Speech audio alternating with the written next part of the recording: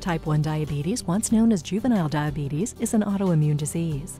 With the rate of type 1 rising worldwide, TrialNet researchers are looking for ways to prevent or delay the onset of the disease. The Natural History Pathway to Prevention study screens family members of people with type 1. Relatives at higher risk may be eligible to join the oral insulin study, which tests to see if taking a capsule of insulin every day can delay or prevent the progression of type 1 diabetes. When Grant Bello tested positive for type 1 diabetes antibodies and met eligibility criteria, his parents were given the opportunity to enroll him in the oral insulin study. Hi, I'm Adam Bello. I'm Danny Bello. We decided to enroll our child in the study primarily because our oldest son has type 1 diabetes and has had type 1 diabetes for over 5 years now. And we thought it very important for us to get everyone in our family tested and to find out what the risk was for all of our children. So we were tested right away. The concern that I had obviously was, to learn that our other children either already, had the disease or were at risk, at a higher risk. I was petrified, like I didn't want to know. And it took me a year before I really realized how important it was, living with a child who has diabetes, and then the thought of having another child have to deal with it seemed like too much.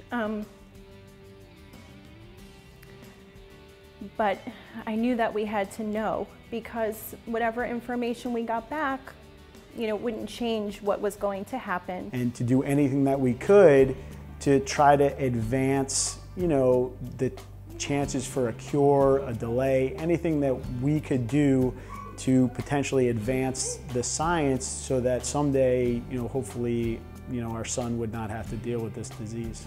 As far as taking the medication every day, it's really easy. It's really no inconvenience at all, actually. I mean, he gets his medication every morning with his breakfast, and Danny just leaves out a cup every night, so we just always remember every morning to do it. And we have a little pill box that we use, and so we know if he got his medication or not. Hi, I'm Grant Bello.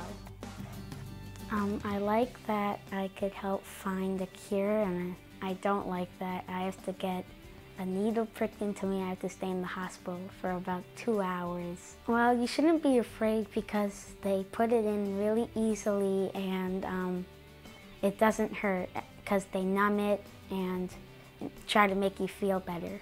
About an hour later, I have to drink this really sweet drink so they could test my blood sugar and see what happened. But I'm happy to help Max and try to find the research for diabetes. I would say to any parent that's thinking about it to just do it.